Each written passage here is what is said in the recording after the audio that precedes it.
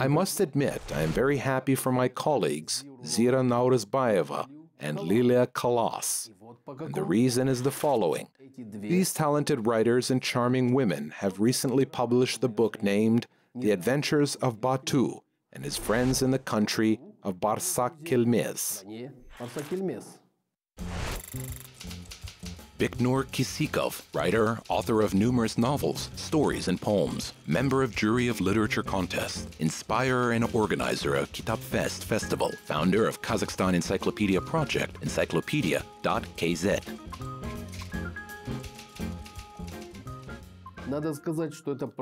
It is important to mention that this book is the sequel of the story In Search of the Golden Chalice, Adventures of Batu and His Friends, which was published in 2014. Our very own Joanne Rowling caused quite a stir in the market of Kazakh children's literature. Not only did they write a sequel, but they also created a series of books, and that means a lot. After all, we have forgotten about children's literature. Indeed, those who grew up in Soviet times can still remember the kids' writer Berdibek Sokpakbayev and his famous story, My Name is Kozha, or Maxim Zverev, who created a whole gallery of characters of the animal world. But since then, quite some time has passed, and more children are now reading Harry Potter, the Chronicles of Narnia, The Hobbit, and other books. Of course, I have nothing against these exceptional children's books. But when there is no local, domestic literature, it can be quite depressing.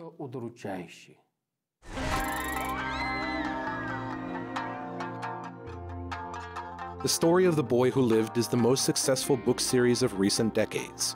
The total circulation of all 7 books about Harry Potter exceeded 400 million copies. It was translated into 80 languages, but until recently, the Kazakh version was not on this list.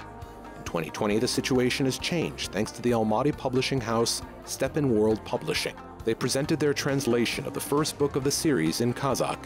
It is called Harry Potter Men Palsapatas. Judging by the hype caused by this news, Kazakh diehard Potter fans are still very active.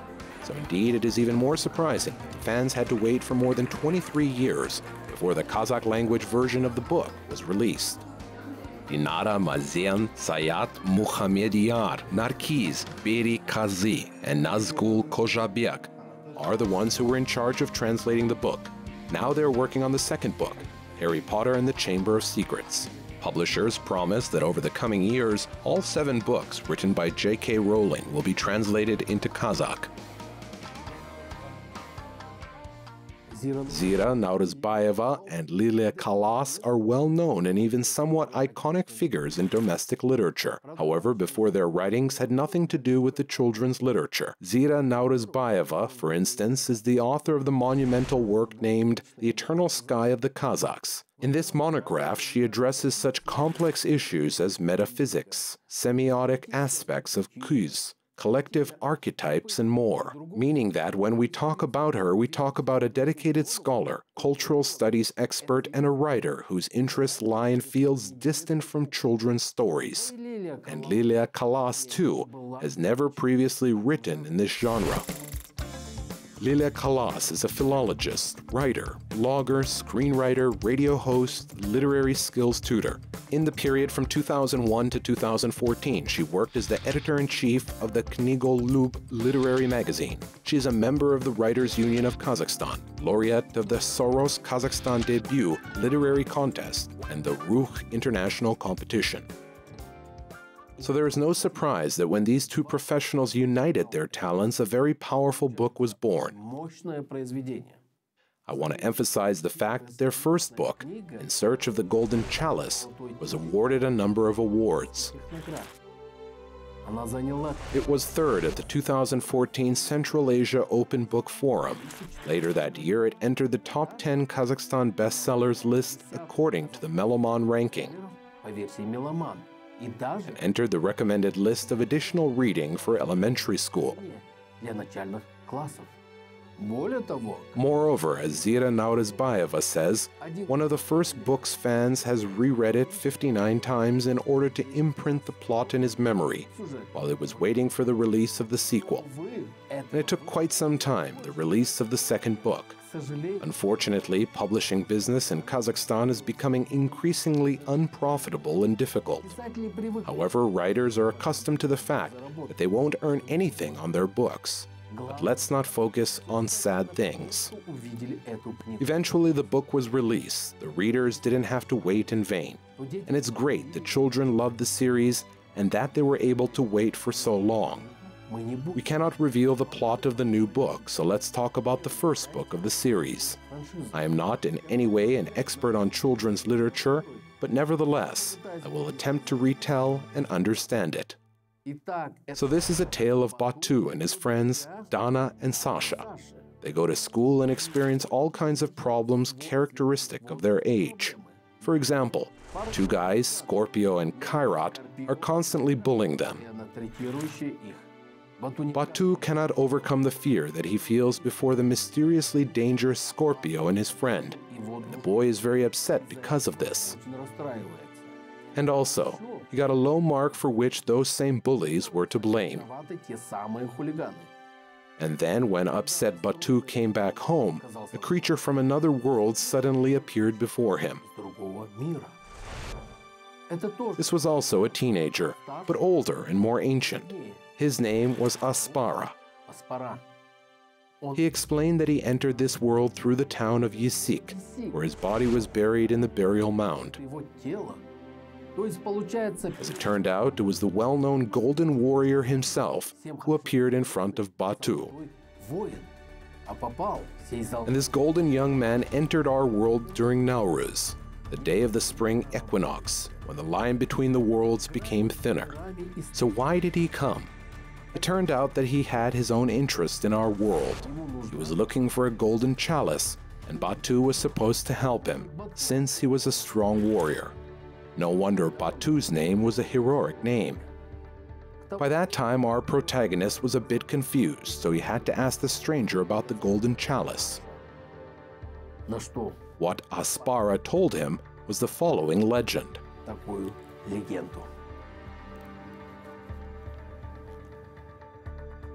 One day, right on the Nowruz holiday eve at night, several gold objects fell down from the sky glowing. This was witnessed by Targitai hunter's son, Lipoksai, Arpoksai, and Kolaksai. They immediately rushed into the steppe and soon found a place where the objects landed. These golden objects were plow, yoke, axe, and chalice. Lipoksai was the first one who attempted to pick up the objects, but suddenly they flared up with fire. Then Arpoksai dared to reach out to them. The flame rose again, higher than skies. He almost burned himself. When it was Koloksai's turn, the flame suddenly went out, and the youngest brother was able to pick the golden things up and carry them home. People considered this a heavenly sign and recognized Koloksai as their ruler. So you should know, Batu, the great Koloksai, he was my noble ancestor. Thanks to the golden plow, yoke, and the axe, people learned how to plow the land, graze cattle, build houses, process metal, and learned other crafts and arts.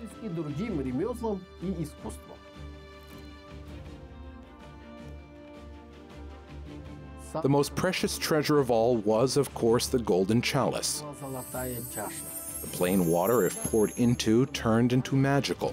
And the one who drank a sip of this water became wise, honest, and fair. But one day the chalice disappeared without a trace, along with the young prince who was guarding it.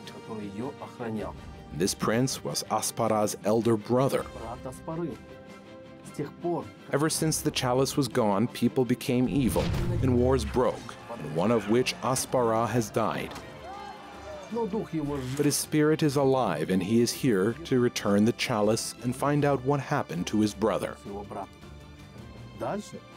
Later, things were unfolding rapidly. Batu and Aspara were transferred to another world in quite an original way. A special melody played on Dombra became a portal to the other world. However, the young man did not notice that Batu's friend, Dana, was watching them, that she followed them, which of course resulted in a new adventure.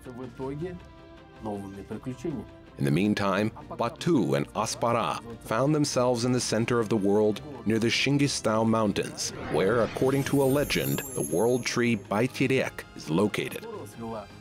In its crown there is a nest made by the mythical bird Samruk. However, two guys didn't find Baitirek or Samruk. There was only a scorched desert under their feet. They barely had time to discuss these strange things when the witch, Zhiztirnak, attacked them. The young men were trying to flee from her, but in the end they had to fight the monster. Aspara was seriously injured and remained to recover in a mystical cave, and Batu returned home in an even more peculiar way. Later that evening, it turned out that Dana was missing. The whole neighborhood tried to find her, but they didn't succeed. By the end of the second day, Batu found out that she overheard his conversation with Aspara and followed them. Brave boy rushed to the rescue of his friend. He struck the strings of the Dombra and found himself in the world of snakes, which was ruled by Jilin Bapi Khan. Once he entered this world, he managed to save a small snake from death. She turned out to be the local princess. And, at her insistence, he paid her father a visit to ask for reward. Princess Snake's father, Snake Khan, swallowed Batu twice. A terrible reward, if you ask me. But after all of this, Batu was equipped with luxurious armor. And he returned back home together with the Snake Princess, who in fact was Dana herself. Once they were back in the real world, Batu and Dana confided in their friend Sasha, telling him about their journey. And he found a Kuishi, a connoisseur of history and their future mentor. He told the guys that in the place where Aspara moved Batu, there once was a great tree. The scary people in black leather jackets came there and chopped it down, convincing the locals that the tree was obscuring the sun and was interfering with their farming. The tree was destroyed. And then the Semei nuclear test site was built in its place, destroying the sacred heart of the Earth, thus erasing from the memory of people that the Earth was their mother and the sky was their father. And as it happens in any tale, there was a villain. It turned out that the grandfather of Scorpio, the one that bullied Batu, was one of those people in black leather jackets. He was scheming, trying to prevent the children from searching for the chalice, and that's why he sent his grandson to spy on them. And he worshipped the evil spirit that looked like a huge brown bear. An unexpected plot twist, isn't it? I could tell you the whole story all the way to the end, but it's better that I won't do this. It's better that you read it, and that you will have a chance to understand who this book is suitable for, children or adults. After all, everything in this book is quite ambiguous. Of course, the authors did a great job. With every chapter of the book, they tried to arouse the reader's interest in Kazakh mythology and traditions, encouraging further research. But the book has so many allegories and direct references to the history. And this history looks quite subjective. In a way, it seemed to me that the book turned out to be too complex for a fairy tale. Did I completely confuse or intrigue you? I hope it is the latter.